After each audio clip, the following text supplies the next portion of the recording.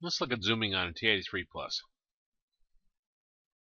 First one we'll look at is y is equal to x squared minus 5x plus 6. Well,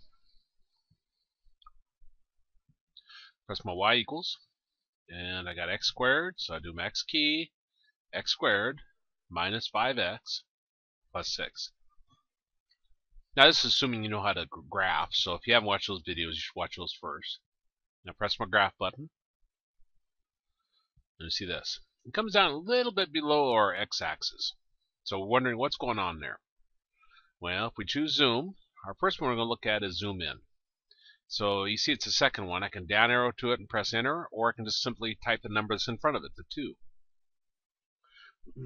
Now it hadn't done anything. It's waiting for us to position our cursor where we want our new center to be. So if I move this over here, this is what our cursor looks like, a little flashing plus. So I want it right there. Now once you get it there, then you press enter, and it'll zoom in based upon where you put that at. That's your new center. Now it's still in zoom in mode, so each time you press enter, it'll zoom in by another factor. Excuse me. Now you want to wait till it comes back before you do anything. I'm going to try to get this to hang up. Let me press enter, and then I'll press enter immediately. See the 4 little dots? It's going back and forth in the upper right hand corner. This has gone off to Never Never Land. It's not going to come back until your batteries go dead or something fails in electronics. It's easy to get it out of that. You just press enter one more time. This will happen to people who are impatient. If you press enter too fast, then it'll do that. Wait till it comes back. Now we've zoomed in so much we can't see anything.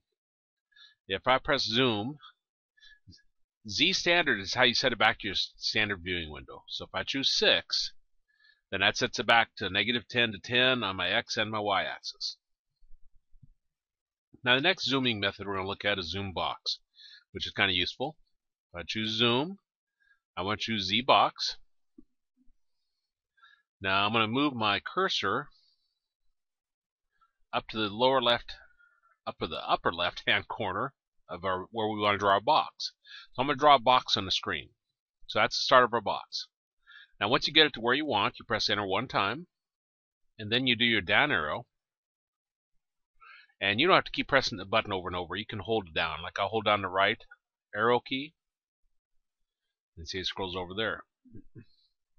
This is going to be the lower right hand corner of our box.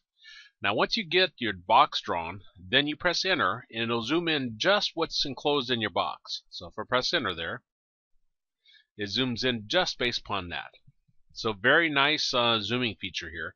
It gives you total control over what you want to zoom in, which is what I really like, because you know exactly what you're going to get.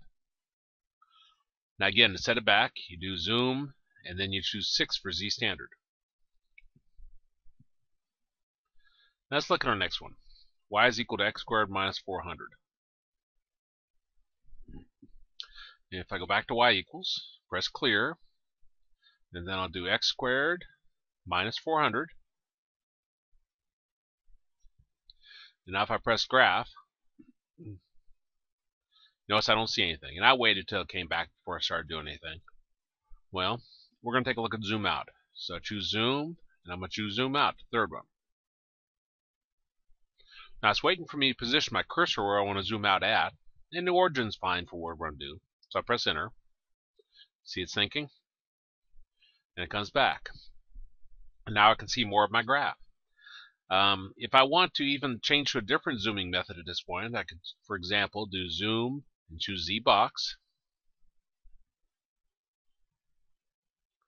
And I'm going to draw a box around so I can see the x-intercepts.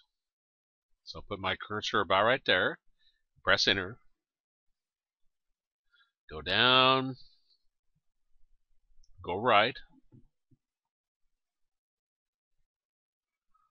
kind of slow. Okay, about right there. Now the box encloses my x-intercepts. If I press enter, then I can see them a little bit better. So again, that allows you to get a better understanding of what's going on through graph by using these zooming features. Again, I'll do zoom, and I'll choose 6 for Z standard. Set it back to standard view window. There's another way to change your window settings. If I click Window here, see how it says -10, 10, 1? That's what's controlling your x-axis. Well, instead of going from -10 to 10 by 1s, I'm going to go from -40, enter, the 40, enter, and I'll go by 10s. So -40 to 40 by 10s. Now if I press Graph, this far left tick mark here is -40. This far right is +40. And it's going by 10s. So this is -40, -30, -20, -10, 0, 10, 20, 30, 40. Kind of nice. It gives you even more control than the zooming. But if I come here with Window, I can screw this up. Instead of putting -40, let me put 50. Notice my X-min is greater than my X-max. And if I press Graph, it's going to give us a window range error. So do enter on the quit. To fix any kind of zooming issue or any kind of window setting that's been messed up, all you have to do is press Zoom and choose Z Standard. So press 6. And that sets it back to your standard viewing window from -10, 10 on the X and the Y axis. And that's zooming on the TI-83 Plus.